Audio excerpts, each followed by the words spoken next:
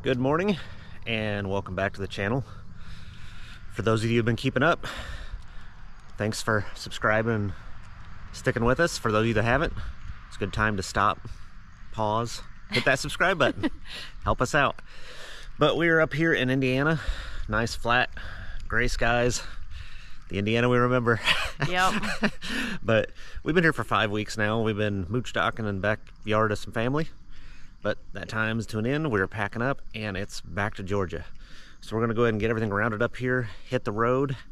The goal for today is to get down to Kentucky, just a short drive.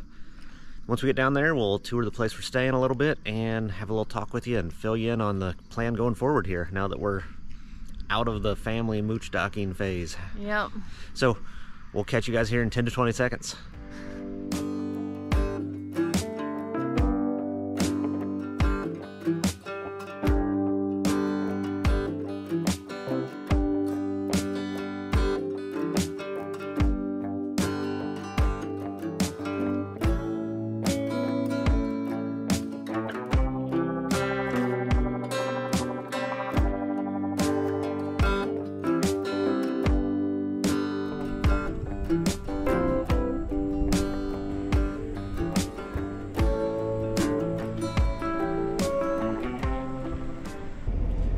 And we're back. So stop one for the day. We are in Kentucky. We are at Taylorsville, hold on. Yeah, Taylorsville Lake State Park Campground. It's a mouthful. So you pull into this park. For those of you that haven't been here before, you get to an admin information center building on the right. That's not where you need to stop. You stop, there's a note on the door to keep going to the campground. So you bypass that and you'll get down to an entrance to the actual campground. So one thing in the past we haven't done real good at is giving tours of the campgrounds we're at, especially these one-nighters. By the time you stop, set up, you're just eating, going to bed, and turning around for the next day's trip. So I'm gonna go ahead and spin the camera around here and we'll do a little tour of the campground. So if you're thinking about stopping here, you can see which sites are wide open, which ones are shaded, which ones are pull through. But it's broke down into 3 loops. There's sites 1 through 10 in a loop, 11 through 40, and then 41 through 45 are back on their own. So we'll drive around and show you those real quick.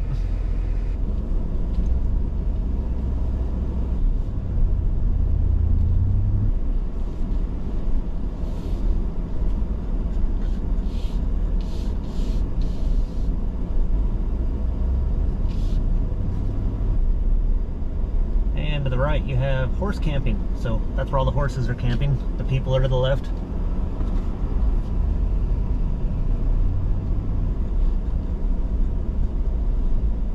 So sites 1 through 10 are here to the left, but you have to loop down around them.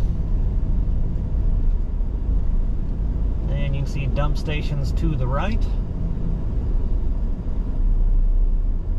We'll circle to the back first.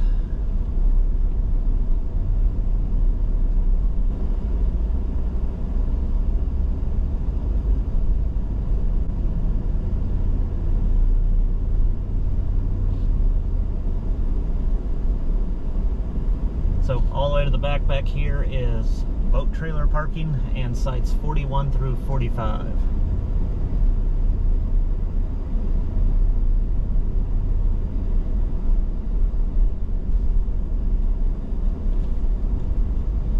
Which will put a nice little turnaround for you.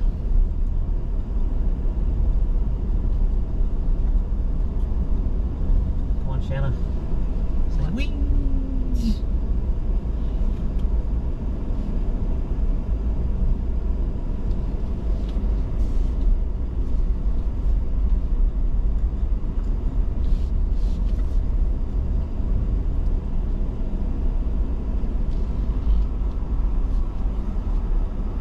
And this is 41, moving on up through 45.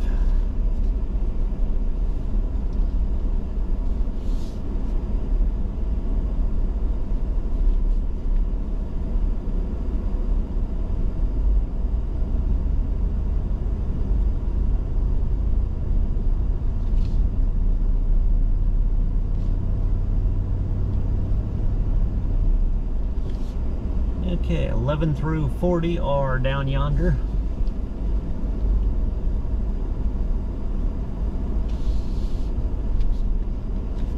breaks into 11 through 20 to the right here.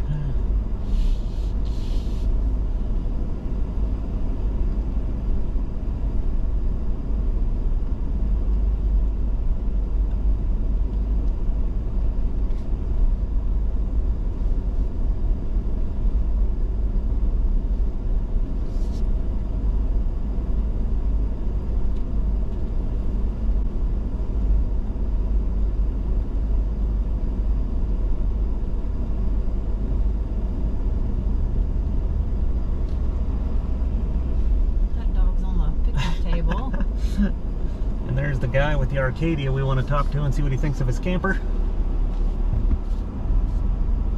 With the dog on the table. And yeah, so this two is other dogs. Jeez, they have 4 dogs. This is 21 through 40 as it circles down and back.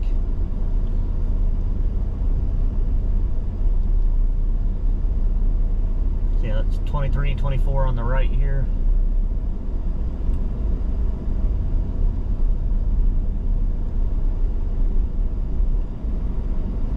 Looks like 26 to 29 are on the little roundabout.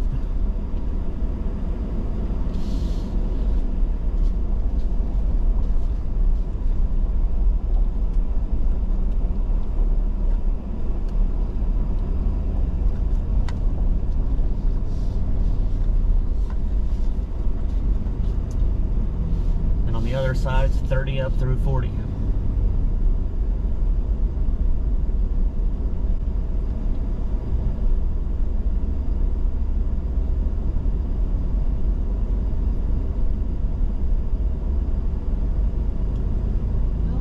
Super Duty. And a new one. Is that a long bed? Yes.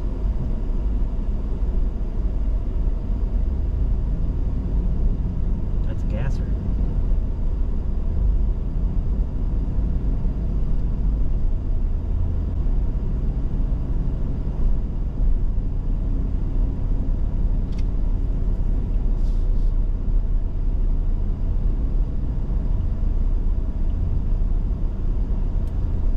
And here between the loops is the bathhouse, which actually is pretty decent. Shanna even approved. Yeah. Hey, Class B.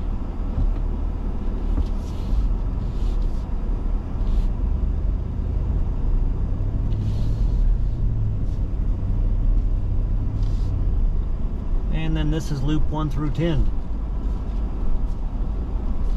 So playground, site 1 here on the left, and then it staggers on back around.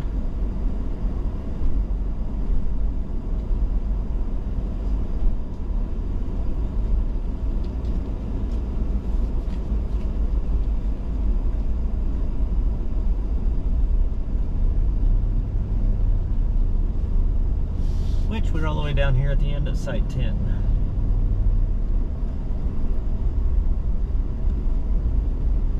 So there you go, campground tour.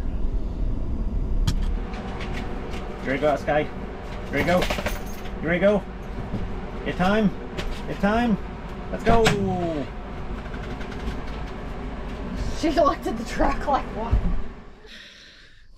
Good morning. Just got up, sitting around the campground here. We are at Taylorsville Lake State Park in Kentucky. Just doing a one-nighter. You know, it seems like we're doing a lot of one-nighters lately.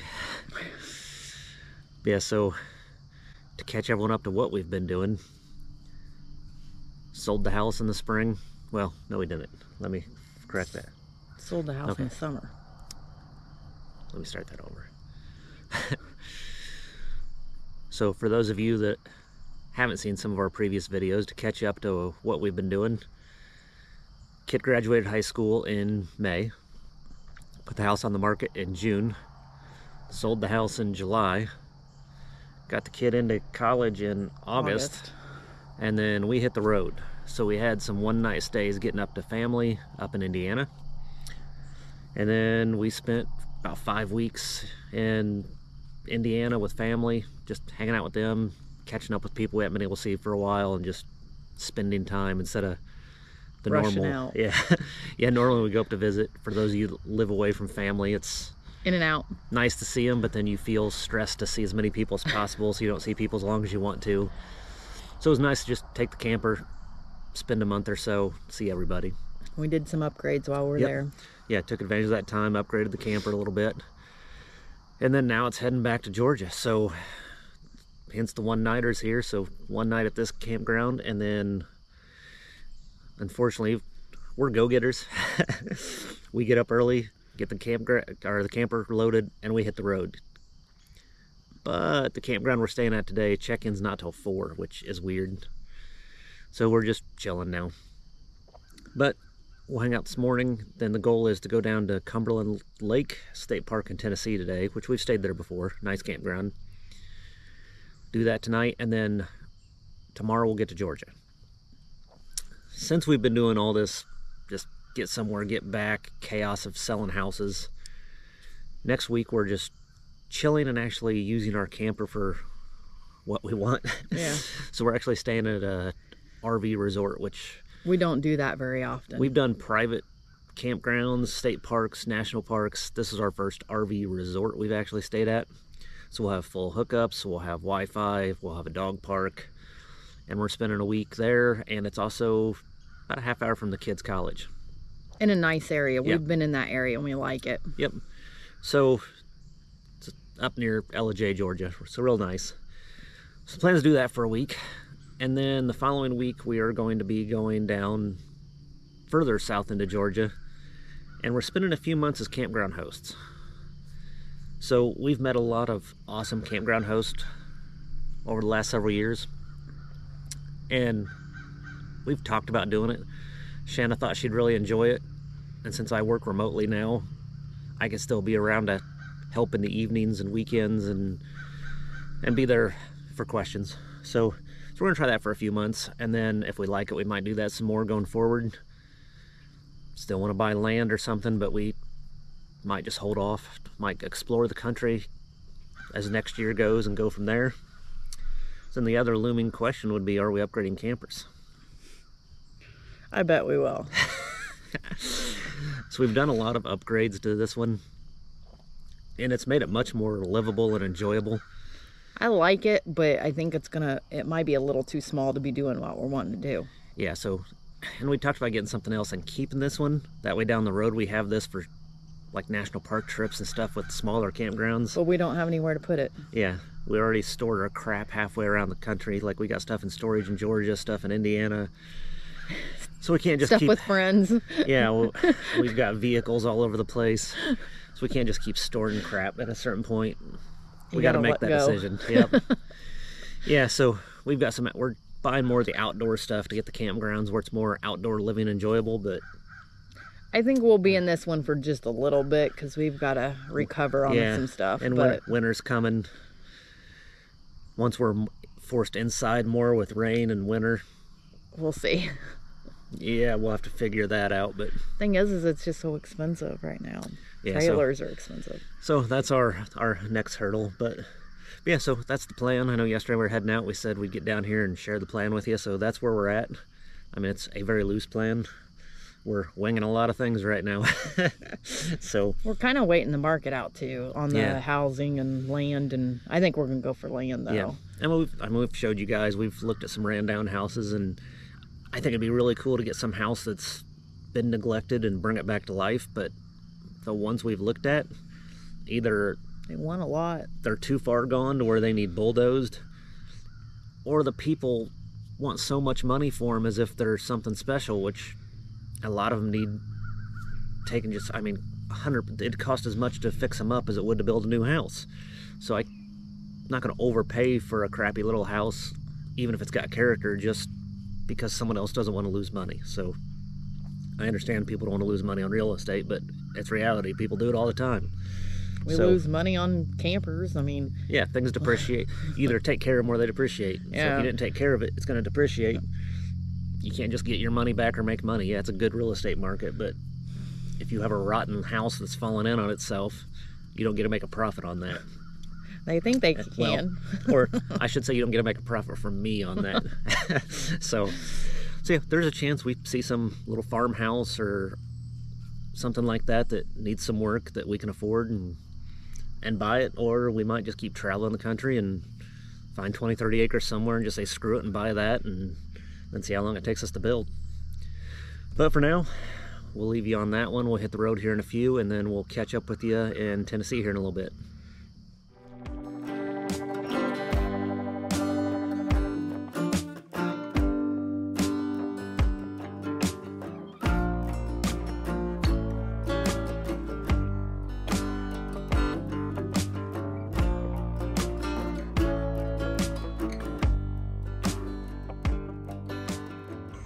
All right, so we just got to our campground in Tennessee, and we're glad we have one of the surge protectors. So plugged it in. This is the first time we've actually had an error on it. So just holler at the campground host. I think I know what's wrong with it. I got my meter out, and I've got 120 from hot to neutral, but then going from the hot to the ground, it'll bounce from like 120 down to 9, and like it feels like there's crud packed in there. So pretty sure the outlet just needs cleaned out, but it's not mine. I'm not gonna sit here and start poking stuff in the outlet to clean it out. So waiting on the campground host to get this clean, but since we had this, it at least protected us from plugging in the camper and having dirty power to it and fluctuations and whatever that could cause. But so we'll sit here until they get here and then get everything hooked up. Okay, so we got the camper going. It was showing an open neutral, which took apart the surge protector I have, and it fried inside that protector. But I noticed, because it looked like there was dirt packed into this plug, it wasn't getting clean voltage. And then the plug looks like it's gotten hot. You can see burn marks on the actual plug on this side, and then the breaker was weak. So the maintenance guy came out and switched out the stuff in here. So that's good. But then we have a 50 to 30 adapter. So we use the 50 to 30 adapter to get this going. But now we don't have surge protector, so we're gonna run into town and see if either Home Depot or Walmart has one in stock and at least get that, because we still don't totally trust this. And that's why it's important to have those protectors. So I'm pretty sure when I plug that in and kick the breaker on, that dirt in there causes the voltage to arc and blow out that thing, is my guess. But can't prove that. It's also a couple years old. Maybe it's been just showing age, but pretty coincidental that this had issues and that blew out. But we'll go see if we can get a new one. The minute you left, she flipped out. Of course. Well, we're good. Go. No call.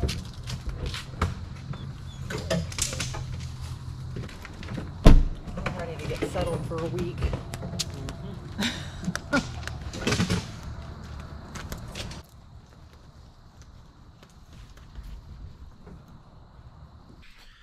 So really didn't film anything at this campground. Made it through the night without any electrical fires though. Yep. But we did say here a few weeks back, so one of our previous videos when we were working our way to Indiana, we do have some footage of the campground. It's a nice place. But we're getting things loaded up for the final leg of this trip back south. Get back to Georgia today. And then once we get down there, first thing we're gonna do is go hit Camping World, get another surge protector. So probably go in there, show you what we get, and then the new campground we're staying at, we'll probably do as a separate video. So probably just get the surge protector and then wrap this one up with that. So we'll see you guys here in a few.